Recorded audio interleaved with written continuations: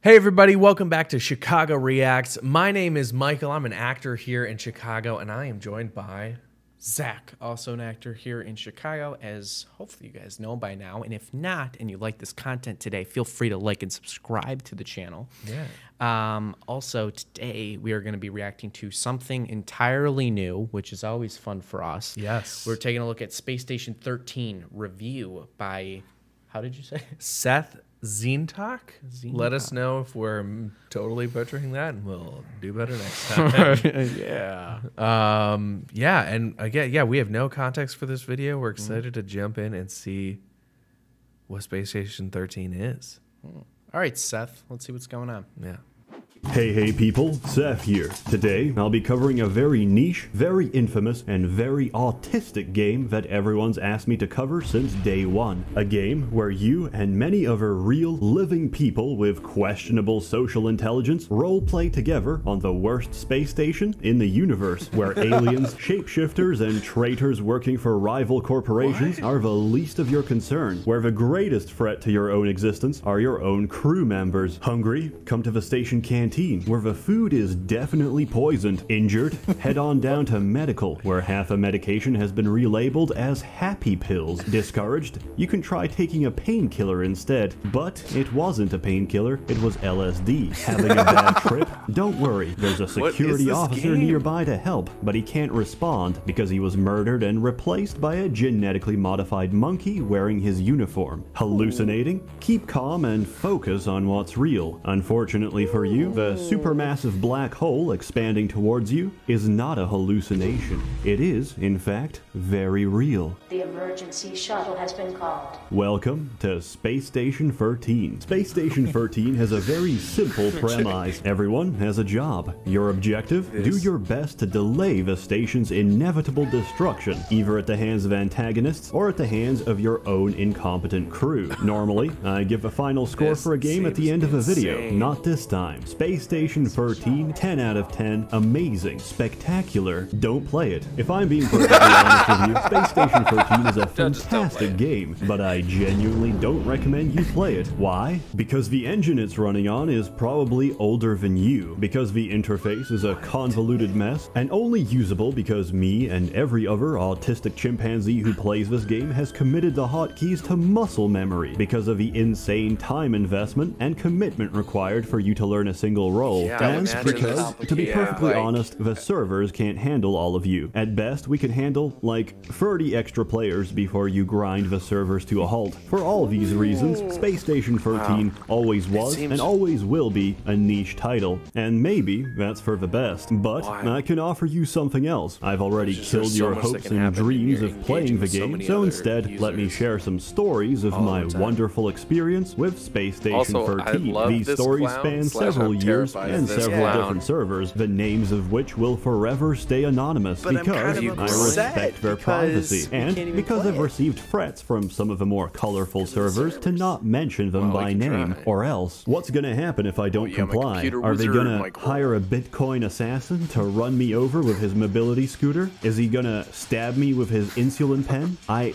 don't know, but between you and me, I hate having cum delivered to my mailbox and would prefer to keep it that way. Anyway, I remember the first time playing Space Station very vividly. My friends told me to download it and hop on some shitty server. It had furries and erotic roleplay. More on that later. I entered around as an assistant, my job to give assistance and to get my hands burnt off trying to hack into places I don't have access to. As I'm screwing around with airlock wires, my friend comes running down the hallway, dragging someone's unconscious body. Frantically, he tells me, "Seth, quick, can you open this door?" Sensing the urgency in his voice, I do. He throws the body inside and sprints away. The airlock closes. 3 seconds later, something explodes. What the fuck was that? I ask. Oh yeah, I fed him potassium and water pills. It takes a while to metabolize. My friend had just murdered a man in cold blood by turning his body into a living, ticking potassium bomb. As soon as the man's digestive juices cracked through the potassium tablet, it reacted violently with the water in his stomach and exploded, killing him from inside out. is this After game? such a horrific What is display of this homicide, game? I realized, hey, this game's pretty good. Fast forward a few weeks and I'm the level learning of roles, detail, though, calling for all shots, and this stuff to be able ignoring to every happen. single rule of a server. I also ignored every single rule of medicine. I was a surgeon, top of my class, destined to go where no licensed professional ever has. Also, my friend's girlfriend started playing with us. To put it bluntly, she wasn't very good, but she was very interested in progressing the medical field in any way possible. Cargo had just delivered us some complimentary pizza, as thanks for patching up their boys after they got a little too intimate with the xenomorphs on mining station. Brilliance flashed before my eyes. My pupils widened. I started physically sweating, because she said the words I've always dreamt of hearing. Please, turn me into a pizza. And so, I got to work. Nurse, get me my scalpel, tweezers, protractor, bone gel, and the rest of the unfinished Insanity. pizza. One horrified clown watched in the Yes. operating No. theater as I cleanly like the hacked off horrified and clown. cauterized her Slash hands and feet. horrifying I clown. opened the pizza box and began attaching her new cheesy limbs. Help! Whoa. Sec to surgery, the clown blurted out. He's turning her into a Papa John's. The head of medical stormed in with a host of security head of officers to medical. detain me, but they were too late. Her hands and feet had already been replaced. Surprisingly, she could walk just fine on a pair of pizza feet, but her lack of opposable pizza thumbs meant that she couldn't really hold anything, let alone pick them up in the first place. However, her pizza hands did make for a convenient and portable source of nutrition. Despite her numerous protests that she consented to the surgery, the head of medical demoted me on the spot and banned me from ever practicing medicine, claiming that you can't clown, I consent to just being a can't get over the pizza. clown. I was Just thrown watch in jail it. for the rest of the Yeah. round. Just Clearly, watch there was no appreciation for the arts in the this clown is station. always So, many watching. rounds later, me and my friends found a new purpose, cleaning up the server, one erotic furry roleplay at a time. Using telecommunications and meta-communications, I expertly pinpointed areas of high homosexual intent, namely the dorm rooms and the showers. As two Khajiit-looking catmen meet privately with one another, they will, inevitably, start writing words such as, "Ooh, Mayak has a barbed prickly surprise for you, my friend," and, yes, not me with your thick Tajaran trunk. This is completely unacceptable. Once an act of high homosexual intent is in motion, several of our men would mobilize. As they groan, moan, and spit out hairballs on each other, a security officer would barge in, flashbang the feline fornicators, and tag team baton them into submission before another officer handcuffs them to the bed. On the other side of a contaminated dorm This is room, our team's insane. atmospheric I'm so technician sets confused. This is- explosive it's C4 so charges crazy. against There's the so much station glass. happening. Quickly, we evacuate the biohazard exclusion zone and seal the airlocks. Romeo and Juliet barely have enough time to recover from the flashbang before the charges detonate, depressurizing the room and sucking their bodies out into the black vacuum of space. Another job well done. Many explosive decompressions later, erotic roleplay was considered a real occupational hazard. The Tajaran Catboys got creative, started doing group sessions instead, but these were quickly crushed by my friend playing the best roboticist I've ever seen in my life. The airlock doors to This their game sodomy has so chamber were many welded shut elements to to it. This prevent is interruptions. crazy. So, he drilled Big right Brother through on them with a steroids. gigantic combat mech. Yeah. The air inside was heavy with a sickly sweet smell of wet fur balls and toxoplasmosis. The furries didn't even have time to react before he started unloading shell after shell of flashbang grenades. And thus, we all got banned. We paid the price. But to see half a server get flashbanged unconscious for 10 minutes straight, priceless. The server didn't last long anyway. The admin's mom shut it down as soon as she saw the electricity bill. So, me and my friends went on to enrich other servers. I even got good at being a chemist. In other words, I always stole the syringe gun at the start of a round and filled it with lethal doses of chloral hydrate. For my own protection, of course. I also gave whatever chemical anyone requested, which gives me some moral ambiguity and 2 degrees of separation from any pranks or murders that took place as a result of said chemicals. If a clown asks for space lube, he's gonna get These space lube. clowns. One time, a clown managed to lube the entire hallway outside of medical, all the way to departures. Now, departures is usually the place where the escape shuttle Clowns docks do. to get us out of our quickly burning heap of a station. However, if there's no call for a shuttle, departures is completely empty, besides the airlock, which the clown had hacked open. Several people came running through medical, slipped on the space lube, and accelerated themselves face first into the infinite vacuum of space. Security figured out it was the clown, and in true security fashion, also slipped on the space lube. With most of the crew floating around dead in space, the station had to be evacuated. He was later banned from playing clown ever again. Several rounds later, I finally spawned as a traitor. Mission specification Just the dedication to fuckery is... And I had no idea what I was doing, but I wanted my first time to be special. Conveniently, an assistant comes in, bleeding all over, because he was probably trying to break into the armory without insulated gloves. His character sprite had maximum melanin and an afro. His roleplay friendly name was Madick. An idiot, but a useful idiot. There were no medical staff on hand except me, so I said, "Hey, I know a little bit of surgery. Let me fix you up." I put him under general anesthetic and took out my syndicate PDA. With this, I can discreetly teleport a few traitor items into my inventory to help me achieve my objective, which in this case was murdering the head of security. I ordered 2 sets of voice-activated explosives, which trigger upon hearing the recorded code phrase. I set this to the word most likely to be spoken by this mentally retarded human being. Can you guess what that is? I surgically opened his ass and inserted the first of the explosives. Then I lodged the second one neatly inside his chest cavity. Closing them up, I took off the anesthetic and began to put my plan in action. I would arm this simple-minded moron with illegal weaponry with the hopes that security would detain him on possession charges. I gave him all the LSD, all the chloral hydrate syringes, and an entire spray bottle of space lube. I had expertly equipped him to be the ultimate griefing machine. Proud of my work, I gave him a hug and set him loose on the world. But just before he left medical, he turned around and said, "Thanks, nigger."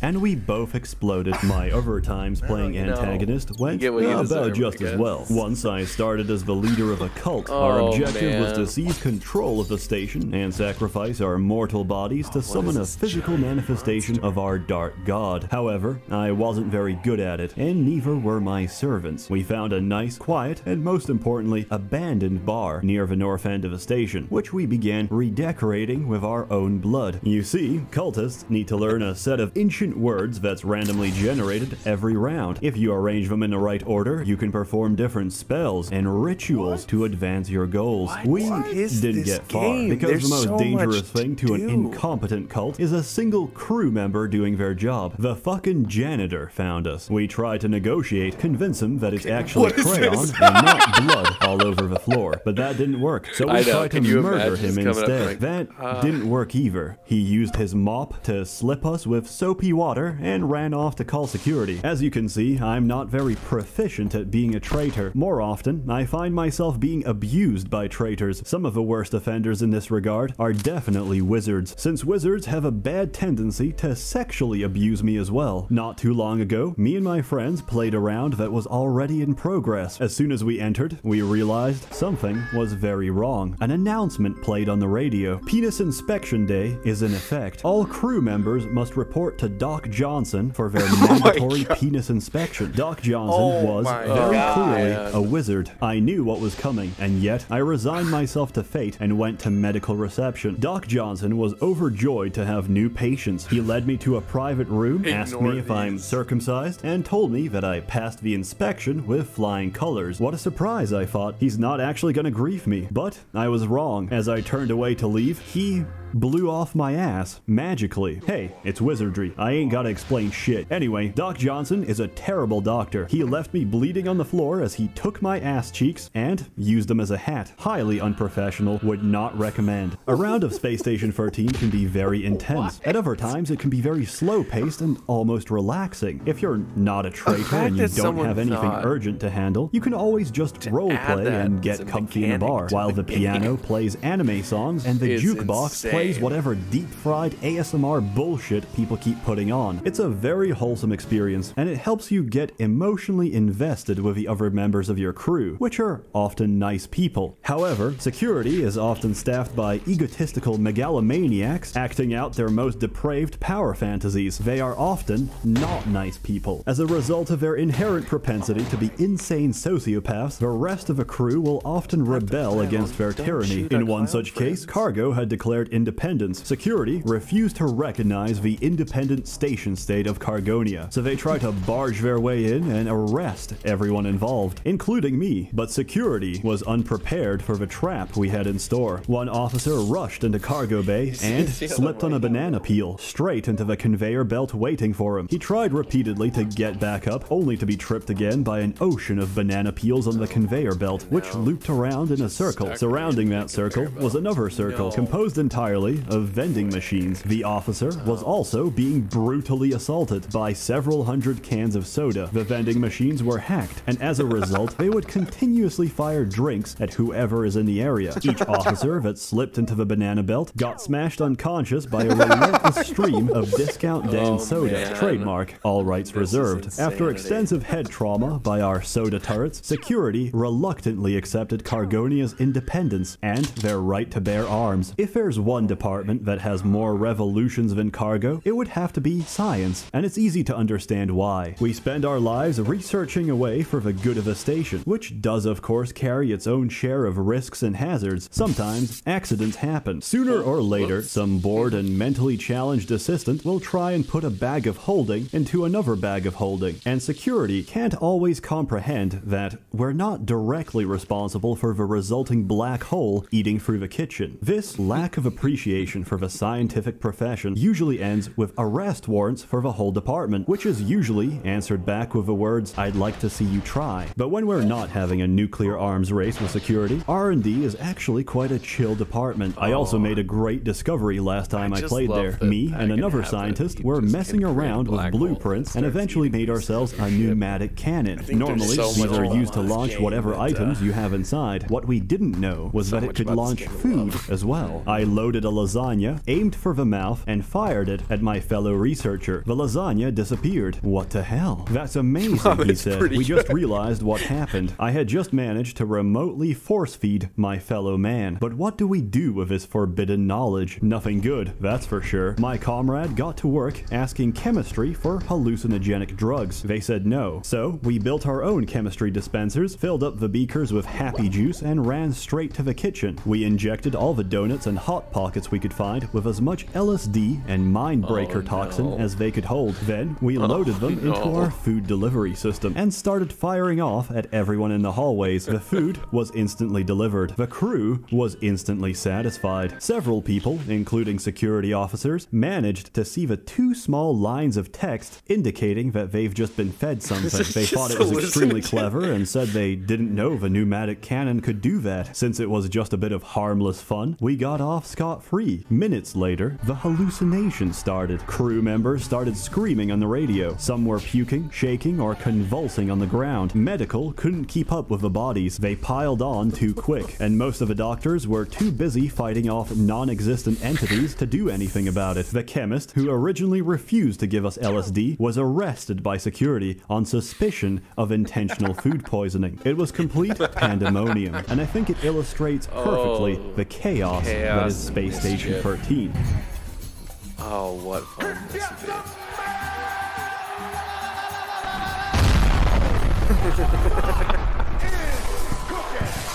Oh, man.